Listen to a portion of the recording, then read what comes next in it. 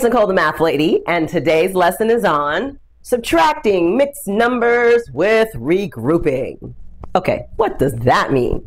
Okay, mixed numbers. Remember, it's a whole number and a fraction with it. So I've given you one here.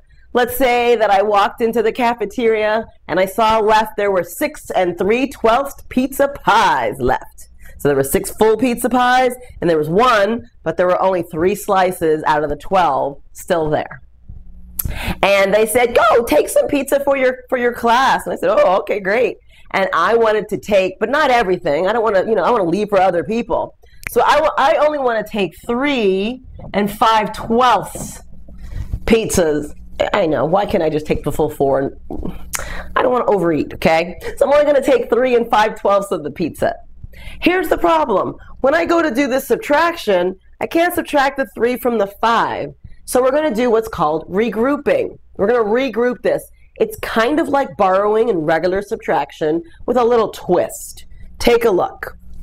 So I'm just going to erase the pizza pie part so I've got some room to work. And over here, I'm going to change 6 3/12.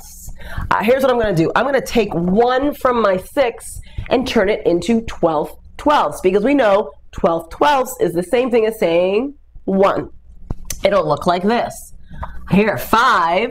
Now, I have my 12/12, right? So this 6 goes to 5 12/12. But I have my 3 that's there already hanging out. I can't forget about the 3. So I'm going to add my 12 and my 3 together, which gives me 15/12. So yes, we're going to have an improper fraction over there, and that's okay for now. Now I can subtract my 3 5/12 pizza from it. 15 minus 5 is 10 over 12. And then now I do my whole numbers. 5 minus 3 is 2. Now, am I done? Of course not. We always simplify fractions when we can. So what number goes into both 10 and 12? The number 2. 10 divided by 2 equals 5. 12 divided by 2 equals 6. So my answer is 2 5/6 pizza pies that are left. Let's give you another example. This example, I don't have any pizza pie stories for you. I've got just straight math.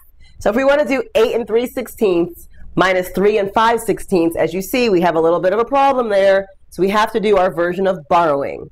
But when you borrow with fractions, it's called regrouping.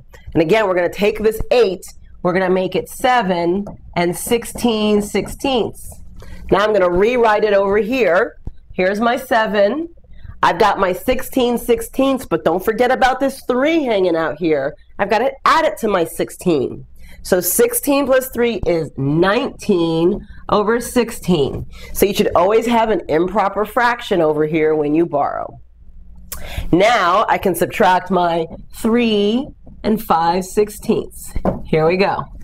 19 minus 5 is 14 over 16. 7 minus 3 is 4.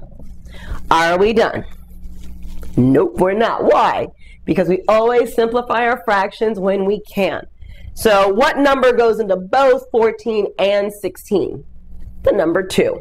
So let's simplify the 14/16 to 7 over 8, which makes our total answer 4 7/8.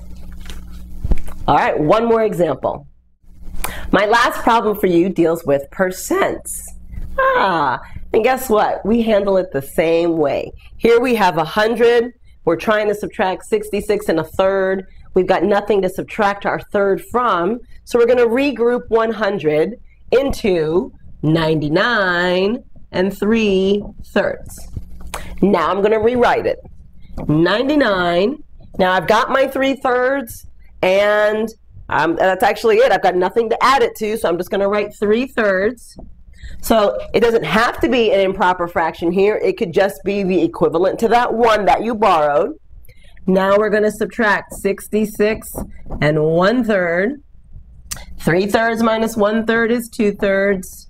And 99 minus 66 is 33. And I'm going to add my label back in so I don't forget it. My answer, 33 2/3.